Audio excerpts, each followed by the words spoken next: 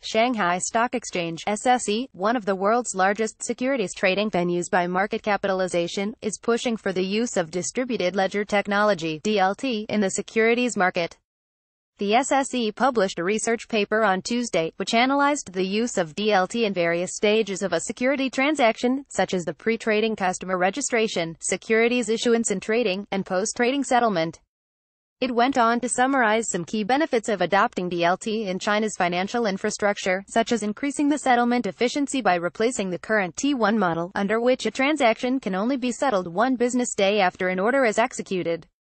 As the world's fourth-largest stock exchange by market cap at $5.12 trillion as of December 2017, the SSE is a non-profit organization directly administered by a government agency, namely the China Securities Regulatory Commission.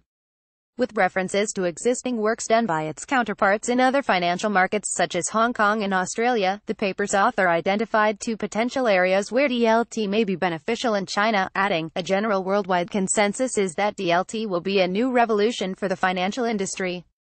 First application use cases will be over-the-counter securities issuance and trading, as well as order book post-trading settlement." That said, the research paper suggested that a potential deployment of DLT in the Chinese stock exchange could still face a series of regulatory hurdles as it is in conflict with the current centralized registration and settlement system.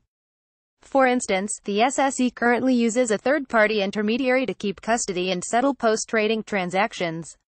Therefore, the use of DLT could fundamentally eliminate that system.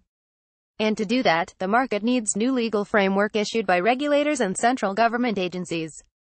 The author concluded, "Regulation should adapt to the evolving technology. We suggest regulators treat the topic of DLT as a crucial study area moving forward.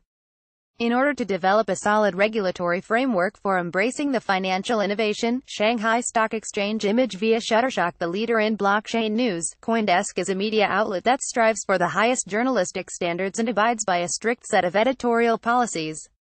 CoinDesk is an independent operating subsidiary of Digital Currency Group, which invests in cryptocurrencies and blockchain startups.